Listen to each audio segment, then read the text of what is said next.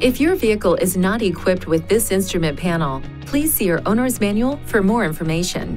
The Automatic Emergency Braking (AEB) with Pedestrian Detection System can assist the driver when there is a risk of a forward collision with the vehicle ahead in the traveling lane or with a pedestrian. The AEB system uses a radar sensor located on the front of the vehicle to measure the distance to the vehicle ahead in the same lane and operates at speeds above approximately 5 kilometers per hour.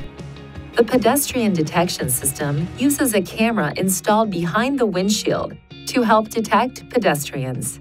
If a risk of a forward collision with a vehicle is detected, the system provides a warning to the driver by a visual indicator along with an audible alert.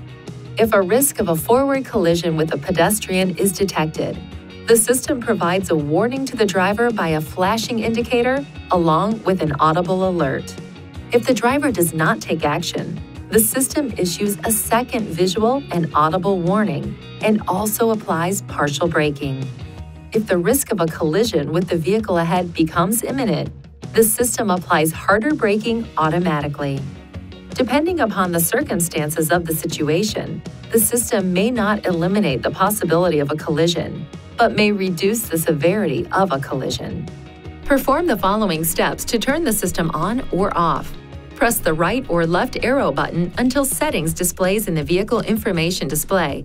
Press the up or down arrow button to select driver assistance and press the OK button.